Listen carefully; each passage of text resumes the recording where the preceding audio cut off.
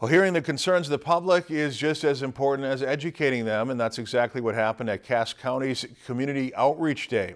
Yesterday, community members gathered at the Pillager Fire Station to learn about numerous projects going on in the area. Food was also served as community members were able to address any concerns they had with the Sheriff's Department.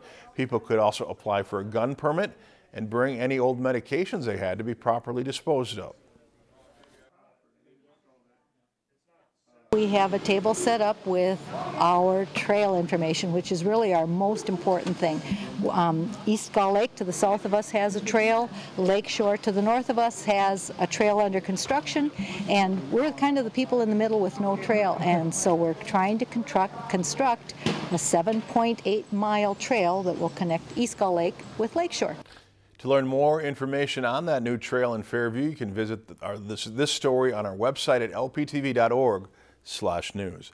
If you enjoyed this segment of Lakeland News, please consider making a tax-deductible contribution to Lakeland PBS.